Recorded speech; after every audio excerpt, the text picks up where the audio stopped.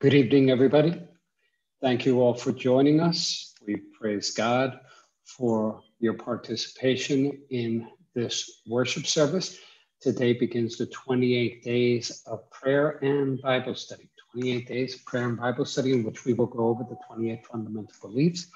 Today, our sister Waverley Miners will be leading us in our Bible study. Just before doing that, please allow me to share a few bits of information that might be pertinent to everybody. Number one is that we are streaming live on YouTube. If you go to our church's YouTube, you will find that we are streaming. Maybe some people cannot join us on Zoom. That's understandable. Share with them this link. As soon as possible, I will place the link up on Facebook. I'm unable to do it from here. Something about my laptop doesn't have enough RAM or something to broadcast both on our YouTube, Zoom, and Facebook platforms. But nonetheless, please let people know that we are on live. We are live on YouTube. The other thing is you will notice that you cannot turn on your microphones, and that is purposeful. This is a sermon at which time, once the sermon is over, I will turn on the microphones for any questions. Now, the question portion of it, the open mic portion of it, will not be accessible online. It will only be accessible through Zoom. Also, if you look at your, if you look down at the bottom of your screens, it'll say polls.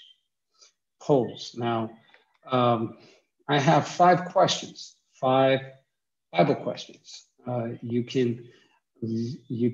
may answer the Bible questions. They're kind of tongue-in-cheek Bible questions, but they are meant for your reflection and your study.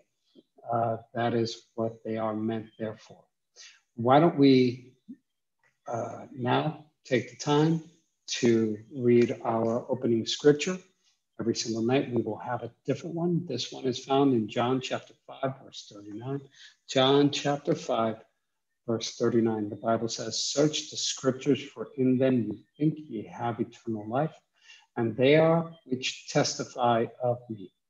And that is what we intend to do for each one of these 28 nights, to search the scriptures and discover the will of God for our lives. Would you join me now in a word of prayer? Father God, thank you for the opportunity that you give to us to study your word. Thank you, Lord Jesus, for the opportunity that you have given to each and every single one of us so we can know your will better. Now, Father, we pray for our speaker this evening, Sister Miners. We know, Father, that you have imbued her with the words that she should speak today. We pray, Father, that we have a receptive ear to hear what the Spirit would have us to know. In Jesus' precious name, amen. Sister Miners, the floor is yours. Amen. Amen. Amen. I want to say good evening to each and every one of you. It's such an awesome task and opportunity, and I just thank the pastor for starting this 28 fundamental beliefs of what Seventh-day Adventists believe. And I pray that the Holy Spirit will indeed guide us and direct us as we go through this hearing of the first fundamental belief. Let us pray. Father, again, in your Son's precious name, we ask for the Holy Spirit to surround us this evening. We pray for your truth to guide us, to empower us, and to administer through us. In your Son's name, Father, I pray. I ask that you would open the ears and the hearts of your people, Lord, that your will be accomplished this evening. Guide me, direct me, Father, I pray. In Jesus' name, amen. Okay. The first fundamental truth that the Seventh-day Adventists believe is the following, and I will read it in your hearing. And it's entitled The Holy Scriptures.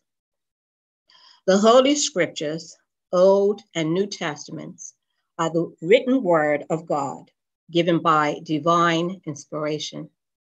The inspired authors spoke and wrote as they were moved by the Holy Spirit. In this word, God has committed to humanity the knowledge necessary for salvation.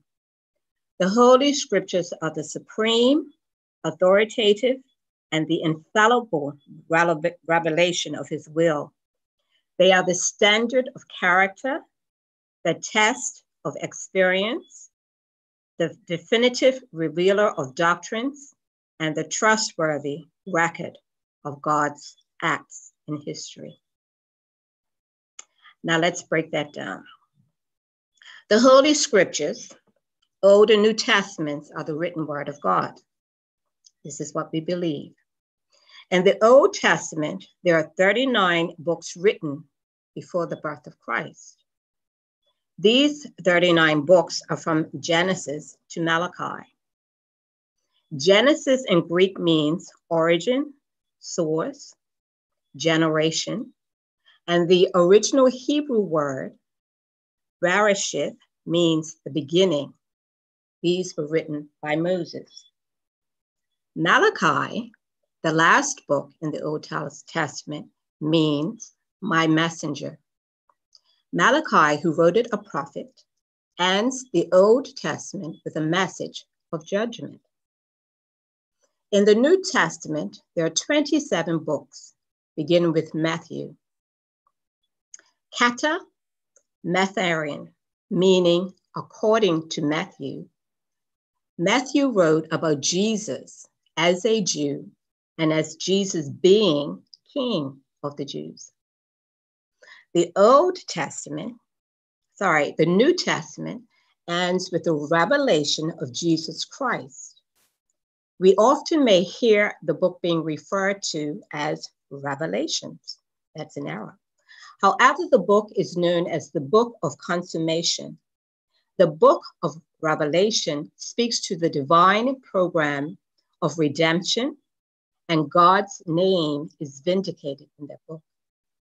The book of Revelation is the most prophetic book in the Bible and is also known as the Apocalypse, meaning unveiling, disclosure, or revelation of Jesus Christ.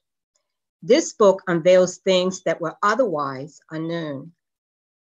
It speaks to one revelation, that being of Jesus Christ. With a book that has a beginning and an ending, as I've said, we are anxious to see what is in between. However, the truth of the matter is that this Bible has so much in it that as we study the contents, we will always find more to understand, more to live by, and more to share. And for some, even more to question. That is why I believe it is the most sold, the most read, and the most studied book of its time. This book, however, has not been without controversy. Some do not believe it is true. In fact, some even seek to destroy it. Others have printed it, defended it, smuggled it, translated it, sold it, distributed it, read it, studied it, preached from it, and still there are those who have not even yet heard about it. However, in Romans 1:20, it is stated that for since the creation of this world, his invisible attributes are clearly seen, being understood by the things that are made, even his eternal power and Godhead, so that they are without excuse. So that's saying whether they've seen it, whether they haven't seen it, nature speaks to the truth of the word of God. So let's continue with belief, with scriptures to endorse what we believe. In John 17:17, I'll read the belief again. The Holy Scriptures, Old and New Testament, are the written word of God given by divine inspiration. The inspired authors spoke and wrote as they were moved by the Holy Spirit. In this word, God has committed to humanity the knowledge necessary for salvation. The Holy Scriptures are supreme, authoritative, and the infallible revelation of his will. They are the standard of character, the test of experience, the definitive revealer of doctrines, and the trustworthy record of God's acts in history. In John 17:17, it says, sanctify them by the truth. And we say, the word says, your word is truth. People have given their lives for this word. People have read it and believed it. And when challenged because of it, they have not recanted, and many have been martyred because of it. Your word is given by divine inspiration.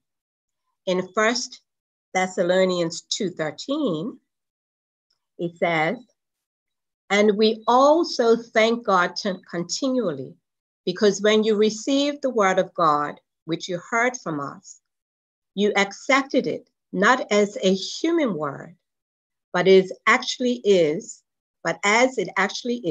the word of God, which is indeed at work in you who believe. It takes one to believe God's word to get the full truth out of it. Who has had an experience of reading God's word before becoming a Christian, and then reading God's word after becoming a Christian, and having a totally different experience? So we know that when we believe in God, when we believe his word, when we read his word, when we study his word speaks to our heart. His word resonates in our own spirit. His word is true. The inspired authors spoke and wrote as they were moved by the Holy Spirit. In 2 Peter chapter 1, verses 20 and 21,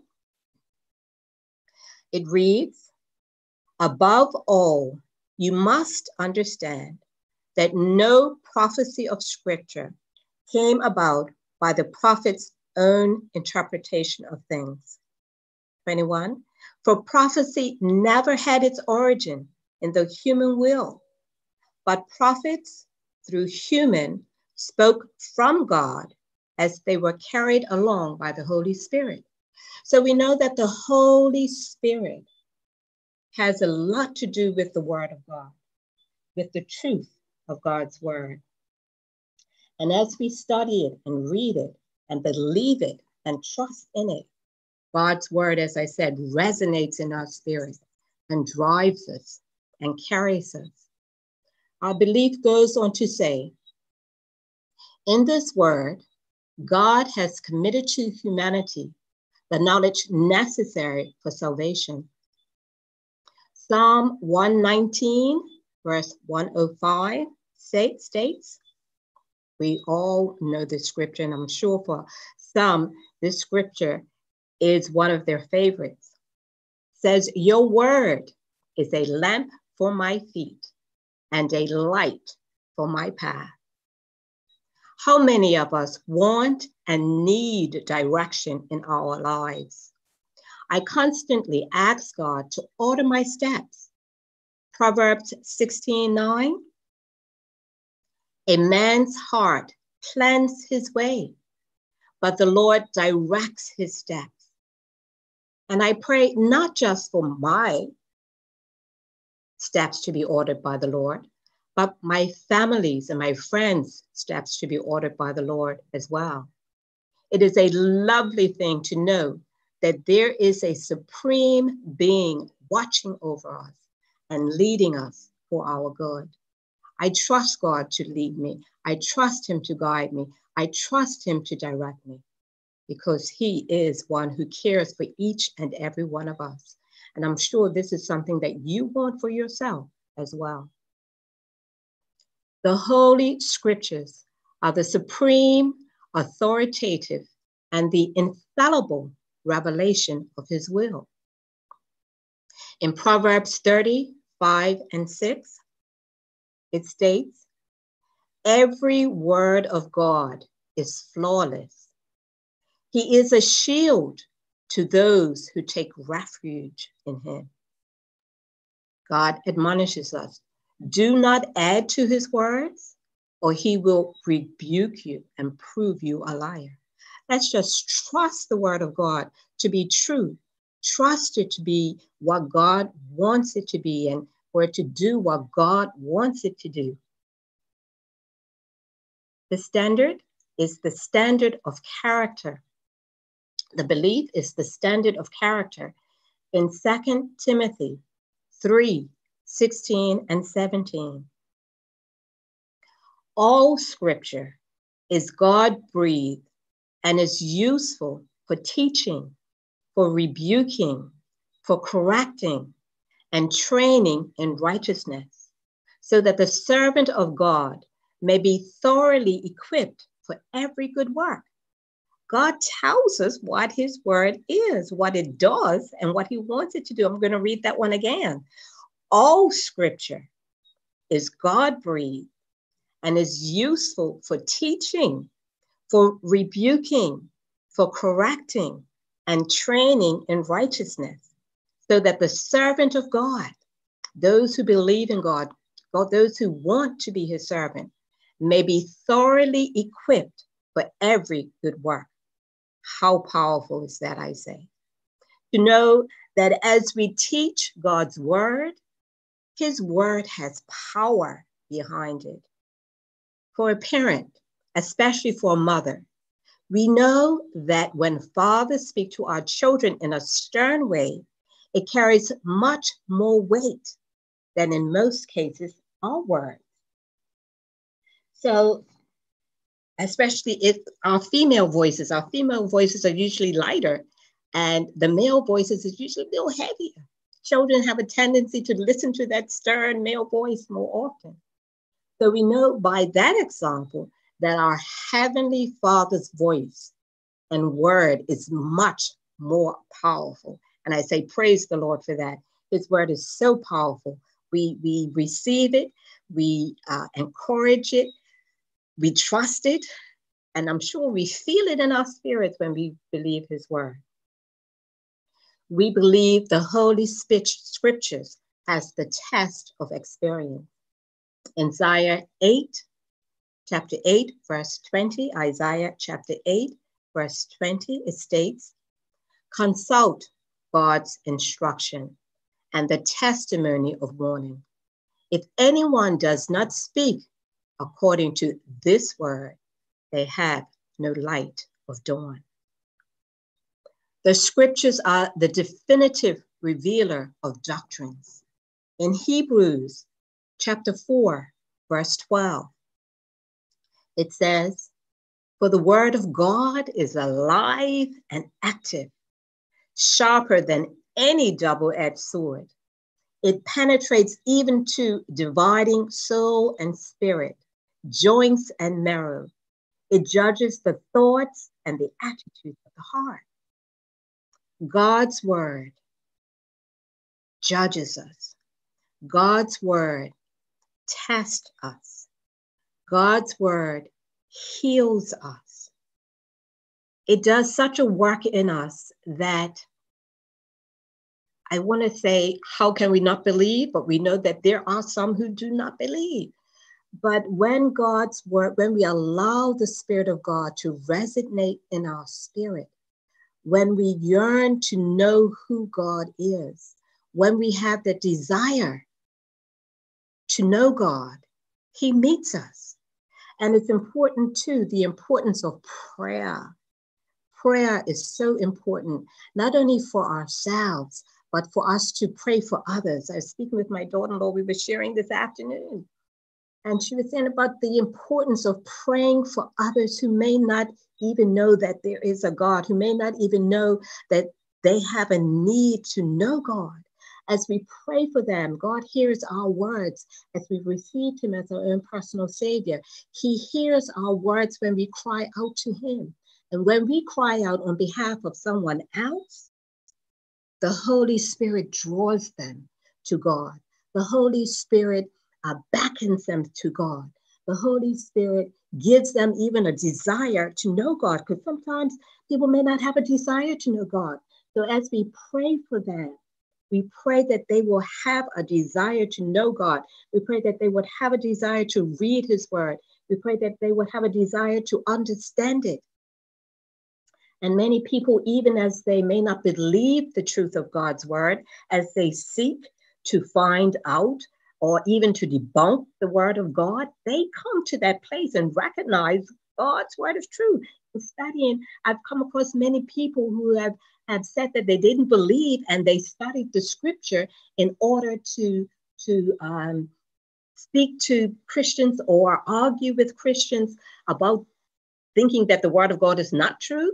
And as they study it for themselves, they recognize that God's word is true and that it has power, and that God's word can even defend itself. But God loves when we come and study it for ourselves. And as I stated earlier, there's so much in the word of God that we can't even fathom the amount of wisdom and knowledge and understanding in God's word. The Proverbs have so much wisdom in it. The Psalms has so much healing in it. God's word is therefore its testimony to prove that it's true. We build a doctrine on God's word that is powerful. In closing, in this belief, it is stated, and the trustworthy record of God's act in history. We believe the truth of God's act in history. God's word, there's a bloodline running through the word of God. From Genesis to Revelation, there is a bloodline running.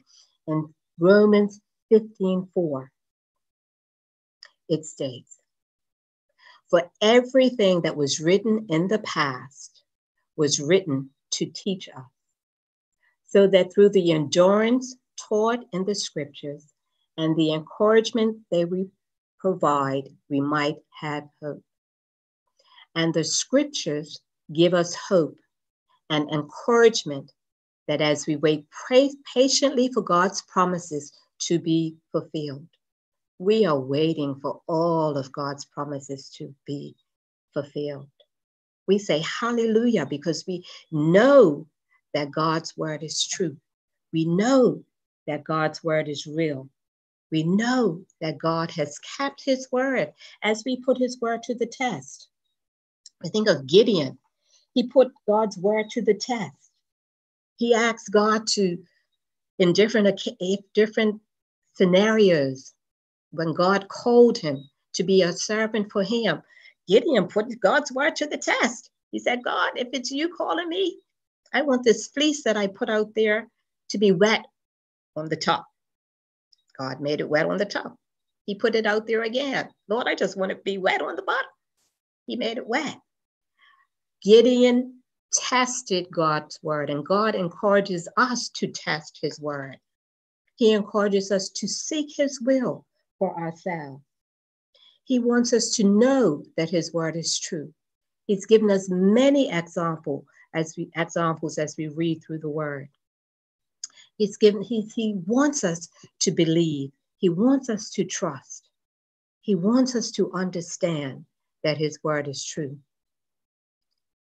In the 11 of that last scripture I spoke, it says, these things happened to them as examples and were written down as warnings for us, on whom the culmination of the ages has come.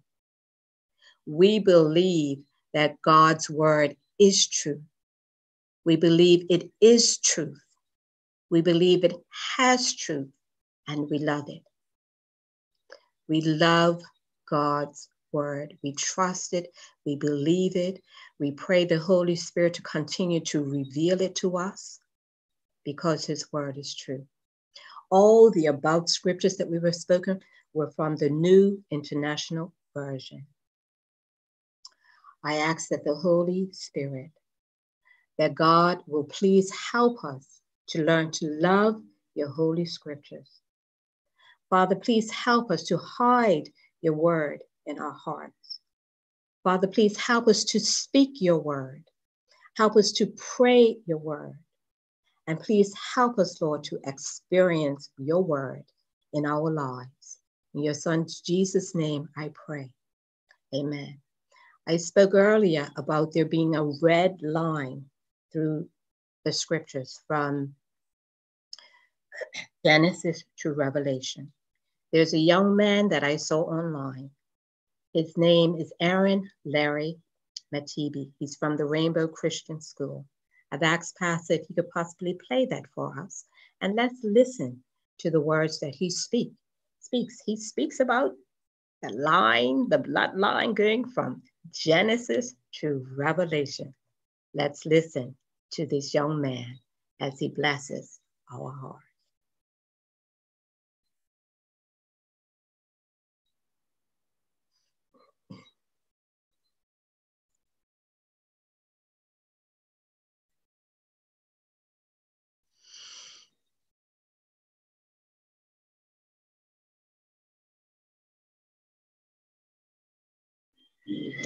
Sister Miners, I have to apologize. Unfortunately, I was unable to find that video online on YouTube. I just have the video. I do not have the YouTube page. I can play it from here. Oh, you can share your screen. So I have it on my phone, so let's just see. I have it too. It's not really going to come up. Well, what we can do is we can show it tomorrow if you would like, but it's not on YouTube. I can't find it on YouTube. If you could send it to me, the link via YouTube, I'll be happy to do that. Okay, let's see. But in the meantime, we are going to let everybody know about our service tomorrow. We will begin promptly at 7 p.m. again.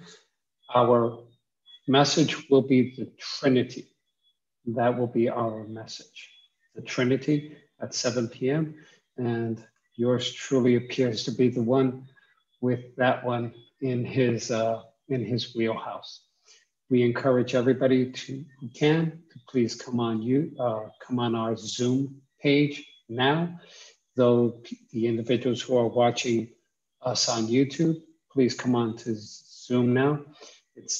We have a few minutes left for questions and answers, anything. Yeah. And we just do ask that you turn on your screen and you turn on your microphone, please. But that portion will not be available on YouTube. God's continued graces and mercy. Sister Miners, would you close this session out with prayer? Okay. Can I do this from my phone? It's not going to come out. Okay. Well. All right. So yes, I invite anyone to share their own personal experience about how God's word has touched their hearts. Let's pray. Heavenly Father, we thank you for this time. We thank you for your grace, your peace, your joy. Father, we thank you for your word that you have sent to us. It's a love letter to us, Father. I pray, Lord, that you'll continue to encourage our hearts to read your word and to have a love of reading your word, Father, to finding out the truth of your word, to finding out what's happened in the past, what's happening in the present, and Lord, even more important, what's going to happen in the future. So, Father, I ask that you do a new thing in each of us, oh God. Let these words be an encouragement to those who hear to study your word, to hide it in our hearts, Father, to speak it, to understand it, and to share it. Again, Lord, we just thank you for your love. We thank you for your Holy Spirit, all that you've done for us, oh God, all that you're doing. Guide us and direct us, Father. And yes, please order our steps. In your name I pray. Amen. You're muted, Pastor. Folks on YouTube,